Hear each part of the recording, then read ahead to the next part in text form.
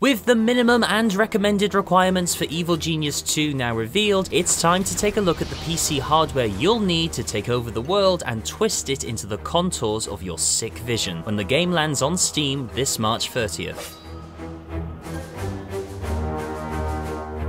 Hello and no, look, I've told you before, I want to see the original Evil Genius running on a ready salted crisp. I don't care about the collateral damage involved, you idiot, make it happen! Oh, hello there. Welcome to our totally above board lair, where we do harmless science and stuff. Lately, our experiments have focused on PC system requirements. You know, that peculiar alchemy of throwing silicon shapes into a large box, decorating it all with tasteful LEDs, pressing the power button and hoping it's enough to power the vast, incomprehensibly detailed imaginary worlds. The minimum and recommended specs have now been announced for Evil Genius 2, so you can now see exactly whether it'll zip along on your gaming rig or initiate the self-destruct sequence on your ancient beige box from the early 90s, which you're inexplicably still using and hoping to run the latest releases on. Anyway, never mind that. Before we dig into the specs, well done on arriving at this excellent channel, and consider subscribing to us for more delicious Evil Genius content, including previews on the upcoming release and content from the classic 2004 Evil Genius. Now, on with the show.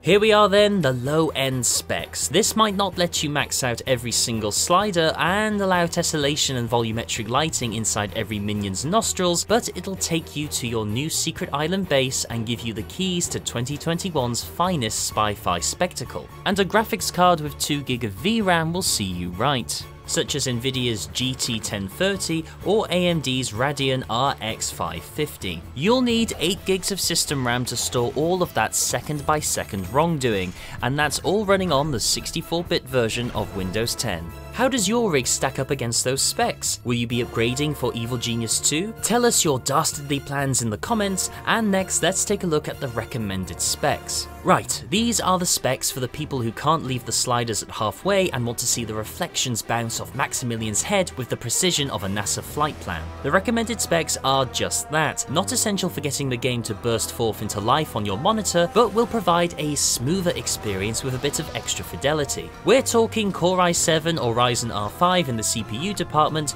but don't worry, the stated Intel chip is from the 2013 generation, so it's not the very latest i7 hardware. Digging into the GPU side, 6GB of VRAM is recommended, and the example cards are Nvidia's GTX 1660 Super 6GB or AMD's Radeon RX 5700. That extra bit of video memory will definitely be put to good use in the shiny corridors, bustling casino floors, and sandy beaches of your beautiful island lair. System memory will also stay at 8GB as it was in the minimum specs. And that's the minimum and recommended specs for Evil Genius 2 covered, but if your hardware comes from a bygone age where light beige was the be-all and end-all in personal computing style, and where gigabytes are only used to measure hard drives and never exceed double figures, behold, Evil Genius 2004, the game that started it all and the specs required to run it.